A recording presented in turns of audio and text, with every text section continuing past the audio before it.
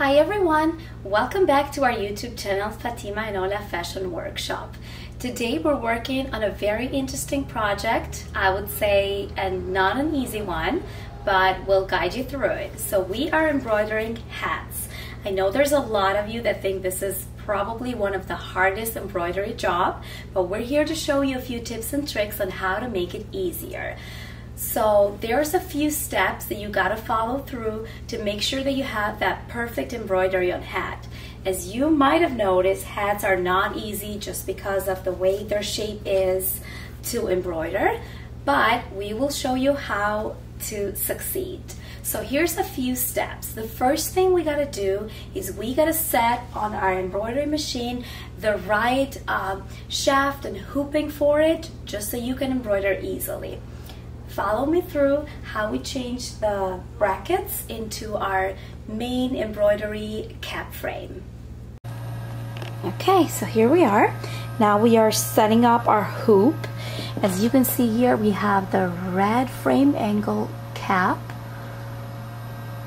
It's a very sophisticated one from Melco, and we have removed those side brackets and then put back the screws on each side. Now we have to hoop the cap, and I'll show you what the next step is. Here we are in front of our computer. I've just pulled the logo that we're gonna embroider. This is gonna be for a customer today. I would highly recommend, if you are trying a new logo that you haven't done before, find an old hat or something to try it on. Never do it on the actual piece, just to make sure that you have all the settings right. So we're gonna go into the select hoop here after we put the logo, and then we're gonna go to WACF, which means the wide angle cape frame. If you see the warning right here, it's gonna tell you the 2 ultimate steps to have a great embroidery. You gotta adjust the presser foot height, but also adjust the material thickness.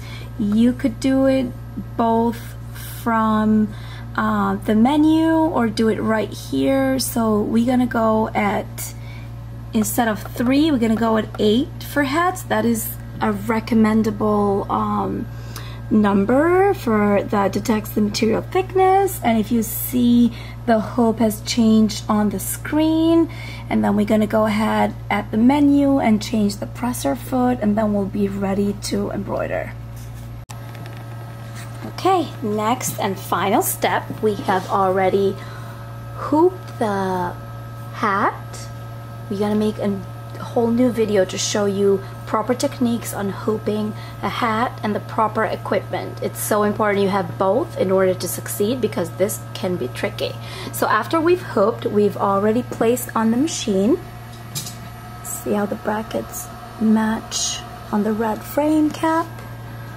Now we're gonna have to, we already have set up the presser foot and also the setting for thickness of the material that we're stitching, which is going to be number 8 on this one. Then we have the design. We have already set up the colors. Now all we need to do is trace and make sure that it's going to fall right when we want it to be.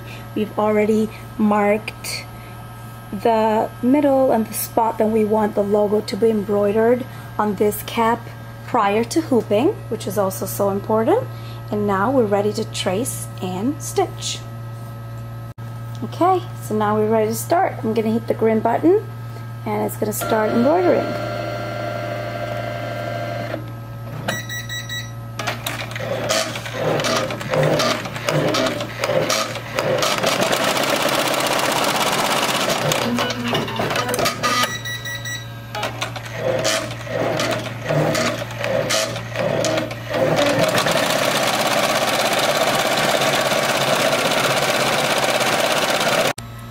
Okay guys, here's the final product. We have just embroidered, cleaned all the threads, and this is how it looks like.